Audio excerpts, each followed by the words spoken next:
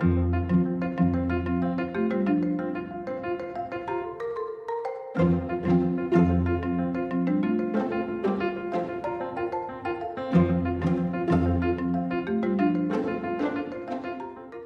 I started my business in 2015, I started it just as a hobby, as something that I like doing. And then fast forward to 2018, I made this Black Panther design, like Wakanda with the Wu-Tang logo, and it took off. And that was the kind of spark that made me think I could maybe do this full time. And the person that really inspired me to think about this full time is another vendor I met kind of in that same network.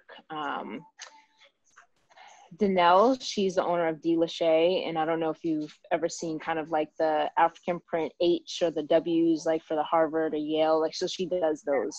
And she went and did her business full time. And so like working with her and getting mentorship from her, she was able to kind of like make it less scary. A lot of the barriers I thought were barriers weren't barriers after kind of learning from her journey doing her business full time. And so I'd say she's definitely one of the inspirations for me to take my business full time.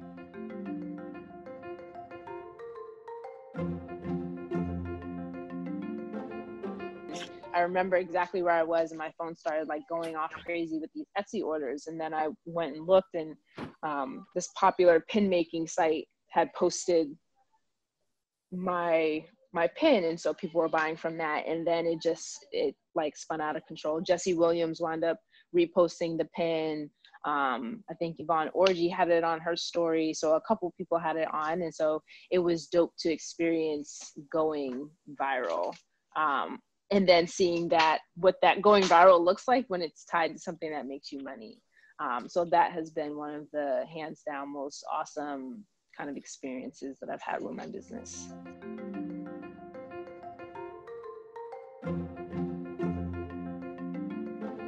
Prior to the pandemic, I was doing a number of things, including like in-person dinners. So kind of curated dinner experiences, since I bake as well.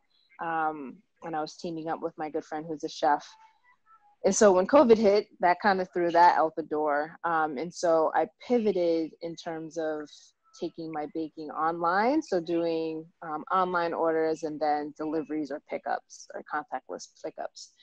So that's really helped, along with of the products that I do. I scaled back a lot on in-person sales because they weren't really yielding me the money I was looking for, but I still had some. And then that changed that. So really kind of gearing and putting my money into online advertisement. And it really kind of pushed me to get my website together. So I had a website, it wasn't really functional. Then I kind of just used my Etsy and my social media pages to function for the most part of my business until now. So now I'm getting a website together so that it's more encompassing of everything I do. So definitely that was a direct result from COVID.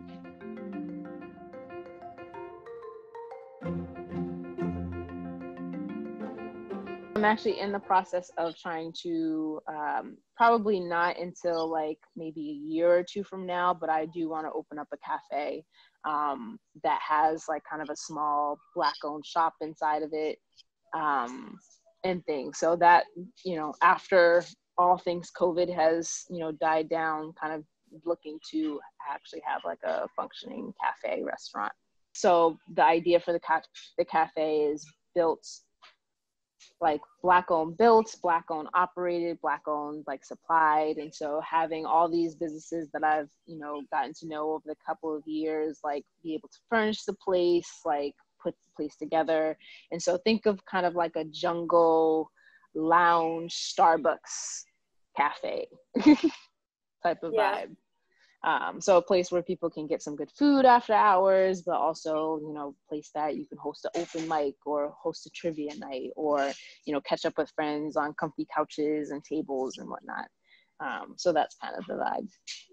Somewhere in the true Boston neighborhoods, and by that I mean kind of like Roxbury or Mattapan. I'm from Mattapan, maybe even Dorchester. So some of the some of the not as popular Boston neighborhoods. I want to have it be in a predominantly, Black or people of color area.